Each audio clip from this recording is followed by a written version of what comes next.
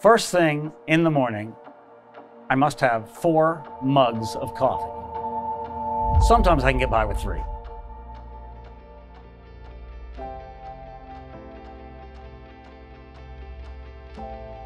Howdy, Paul Rousso here.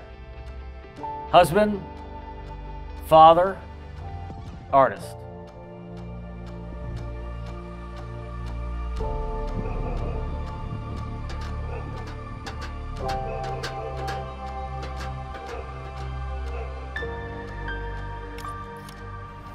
Hey, Paul! Hey, welcome, welcome. Good to see you. You too, my gosh. Check it out, the studio. We are in Charlotte, North Carolina, at the studio of one of OdeToArt's favorite artists, Paul Rousso.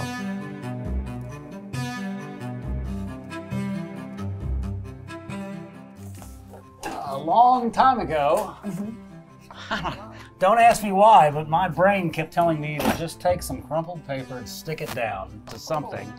And I looked at that and thought, my children are going to starve to death, but a couple of years went by and I figured out how to make a giant version of one of those.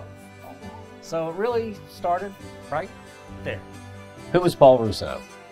Well, I like to think of myself, you know, there's many things I could say, but I would say the biggest attribute is definitely resilience. So many artists I know, and young artists, old artists, they give up eventually because, you know, it didn't work out, or it didn't, you know, they didn't figure it out, or it didn't, something always stopped them from continuing. And I can tell you, I went through all of that and much more, and you know, I just kept trying. And I did have an idea that I had when I was young, and at 30-something, I started to run after it, and it took 20 years to figure that out.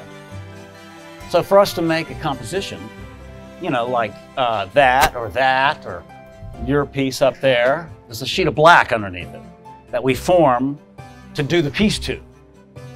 And so we have to roll the texture on, which will take about 20 minutes to dry, and then we can cut it out and start a piece. I see it everywhere, this disposable culture. I don't know, I get a kind of a kick out of when I do candy wrappers and things like that, that is basically, you know, art of garbage. You know, but to me, it's color, it's paint, it's text, it's graphics, something I can wield, and I see it everywhere. But one day we won't see it anywhere. Is this for the exhibition? Absolutely. Made it just for you. It's just a perfect example of, you know, the digital world consuming all print. Everything is being replaced. The magazines, the newspapers, it'll all be gone soon. And one day your grandchild will come into your gallery and say, what are those? What is this? You know, they won't know what it is. When they could print a book and only noblemen and kings got to read stuff, and suddenly the masses could be educated, the Renaissance happened, print changed everything. And here we are at the end of print. The most ubiquitous items in the world, bills or cups or newspapers or wrappers, and I don't know how long they're going to be around.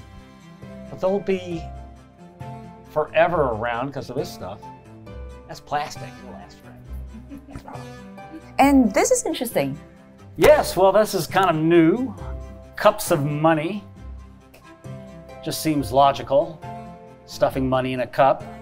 Obviously, that's a little more money than that's usually in a cup, but I overdo everything.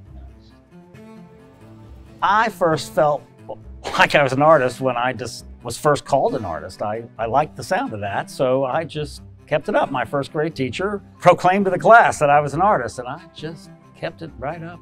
And by the time I was in second grade, I was the artist. You know, they'd keep me after school to do the bulletin board for Halloween or something. I was the artist. I enjoy Paul Rousso's work because it is not just visually stunning, but also very thought-provoking. At OdeToArt, we represent international artists as we want to explore and understand more of different art cultures and share it with our audience and collectors who are internationally based. Well, I would like to be remembered as someone who elevated pop art to another level.